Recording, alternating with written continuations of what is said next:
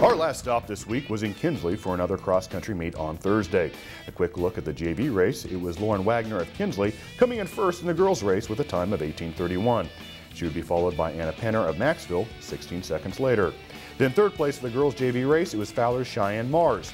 Then there was a mixer of boys and girls coming in, but in the boys' race, it was Ty Highschmidt in first with a time of 20:42.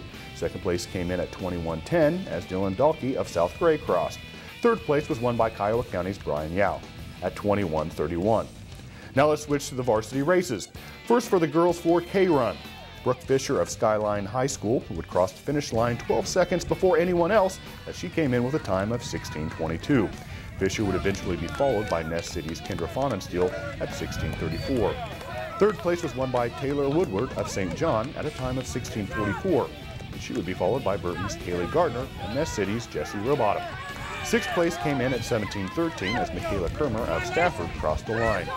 She would be followed by Taylor Gable and Lacey Bourne, both of Ness City. 2 seconds later, it was Burton's Maria Fernandez at 17:20. 10th place went to Pretty Prairie's Selena Wappelhorst at 17:21. In girls' team action, it was Burton with 54 points in third place. Second went to Skyline with 43 points, and first place went to Ness City with 20 points and an average time of 16:58.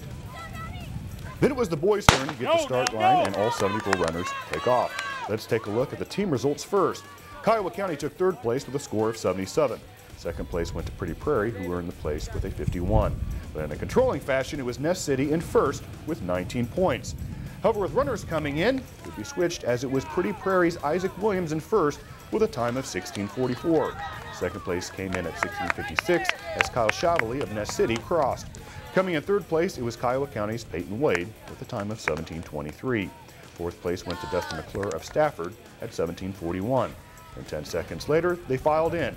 Sunrise Christian's Darren Stevens, Michael Dozier of Minneola, Ness City's Josh Snodgrass, Ingalls Caleb Batman, and the Ness City guys White Beckman and Dre Carson followed each other to round out 10th place.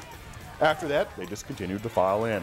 Other runners in the race were from St. John, Cunningham, Langdon-Fairfield, Norwich, Otis-Bision, Minneola, Victoria, Deerfield, and Quivira Heights.